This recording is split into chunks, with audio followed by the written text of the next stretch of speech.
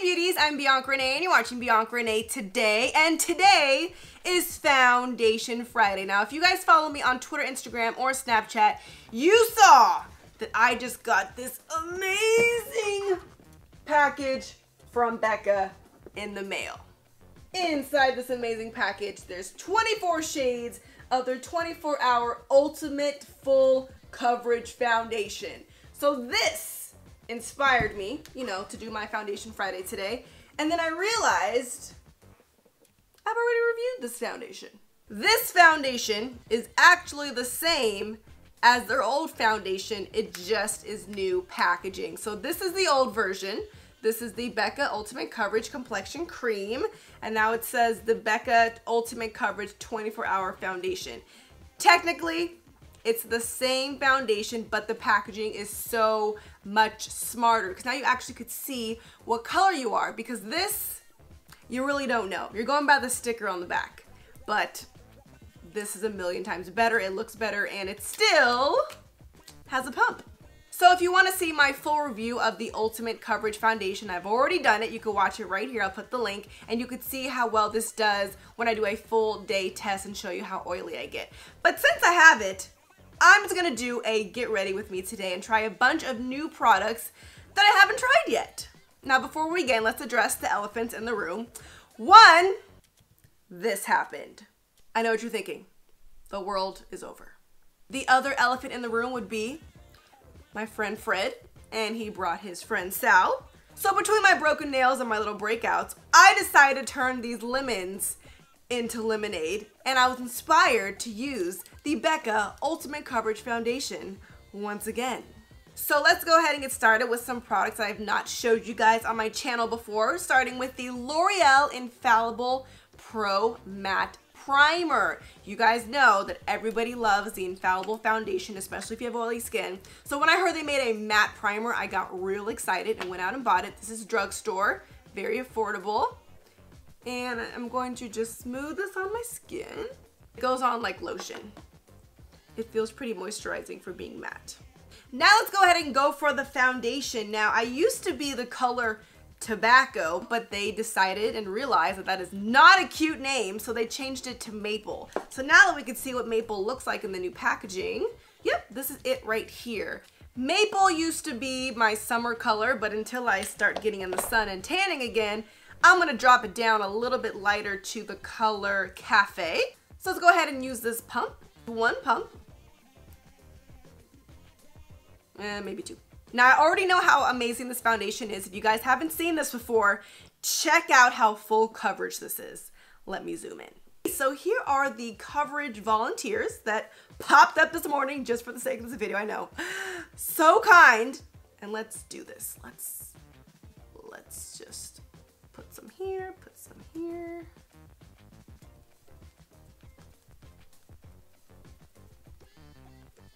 What blemish? I don't know what you're talking about. Wow, this is the perfect color for me right now. Love it. So here's my complete foundation just with the foundation alone. I'm getting the ultimate coverage, giving me ultimate confidence now that it's hiding all the things I wanted to hide. So let's continue with some more highlight. So I'll be using the Tarte Shape Tape Highlight Concealer under my eyes.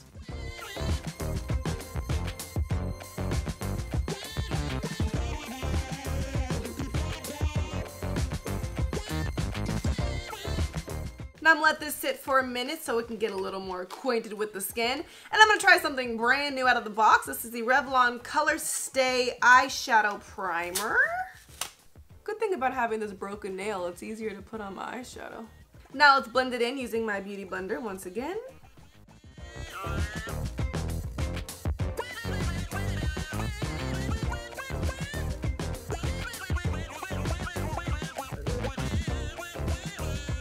Now I'm going to set my under eye with the Infallible Pro Sweep and Lock Translucent Setting Powder.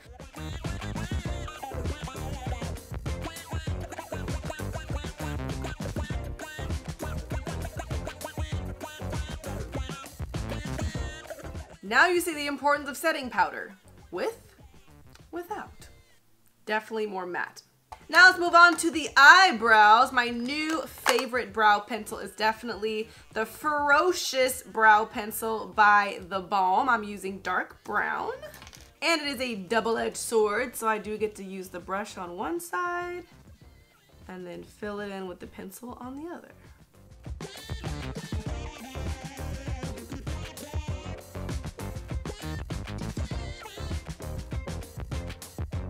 Now for the eyes, I really wanted to dabble in the new Urban Decay Beached Eyeshadow Palette. Look how beautiful these colors are. But I don't really know how to do eyeshadow. Do you know how frustrating it is to be sent amazing makeup and not know how to use it? But we're gonna change that because I'm going to experiment until I get it down. So I'm gonna start off with this color right here, Daybreak. And I'm going to put this as kind of like my base. Ooh, it's very pigmented.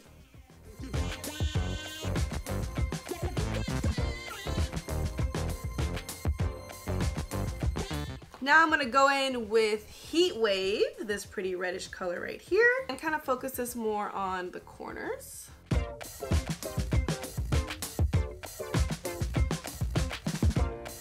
Imagine if I knew what I was doing, how great this would turn out. But the Becca Ultimate Coverage is giving me the ultimate confidence that I can pull this off.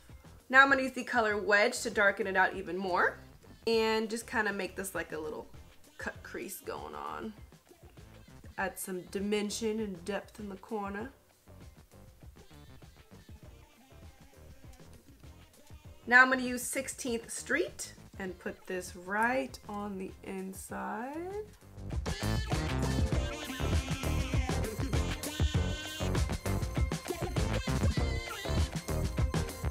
And to go a little bit lighter, I'm going to use the other side of my brush and go in with Salt.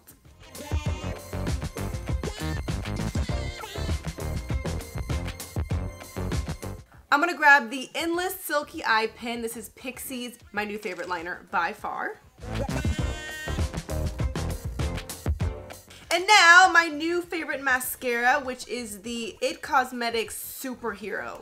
This stuff right here is super.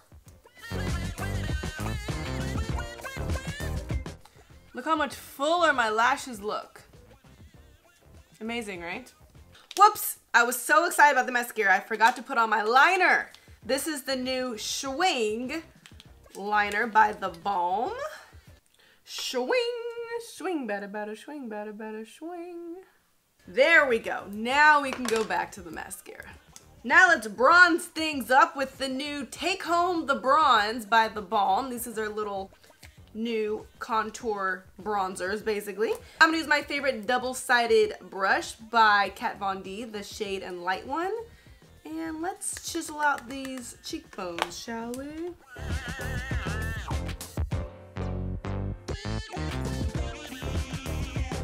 Let's try a new blush. I use the same one my entire life. This is the Black Radiance Toasted Almond Artesian Color Baked Blush.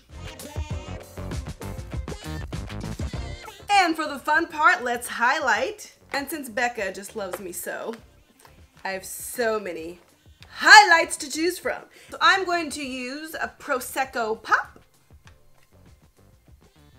Ooh, yep. That's what we needed.